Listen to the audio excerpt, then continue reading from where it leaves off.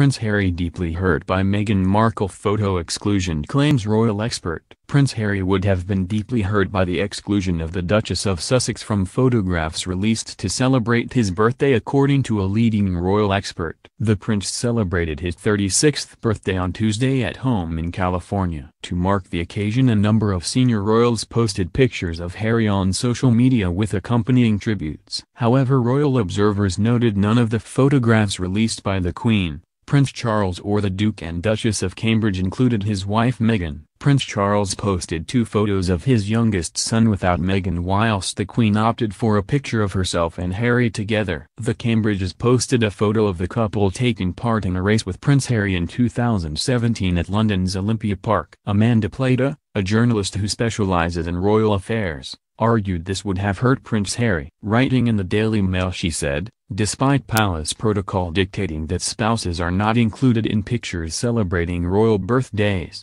it must have hurt Prince Harry deeply to see that the images released by his grandmother, father and brother to celebrate his 36th birthday all excluded his wife Meg's." To compound things, Kate was in the 2017 picture sent by the Cambridges. As many of us know from bitter experience, families fall out, yet it leaves us all the sadder for it. Surely even blue blood is thicker than water. Meghan's absence was also noted by Good Morning Britain co-host Piers Morgan, who claimed the Duchess had been airbrushed out. Speaking on the show, he said, "They all hate each other, let's be perfectly honest. They cut Meghan out." However, his co-host, Susanna Reid, disagreed, arguing royal family members had selected nostalgic photographs. She said, "No, I think it was because the people who were tweeting were just tweeting their memories of being with Prince Harry in happy times."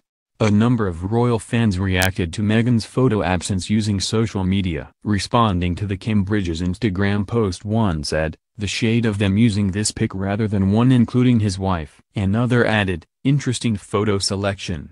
No Meghan." However, not everybody took the same view, with a third poster commenting, "A nice reminder of happier times before it all fell apart." Harry and Meghan shocked the world back in January by announcing the plans to step down as senior royals. Instead, the couple vowed to become financially independent and to split their time between Britain and North America. After a brief stay in Canada, the Duke and Duchess moved to California shortly before the state's coronavirus lockdown was imposed. Recently, Harry and Meghan moved to a new £11.2 million home to the north of Los Angeles. They also announced a mega deal with streaming giant Netflix earlier this month. This will see the couple produce documentaries, films and children's shows for the platform.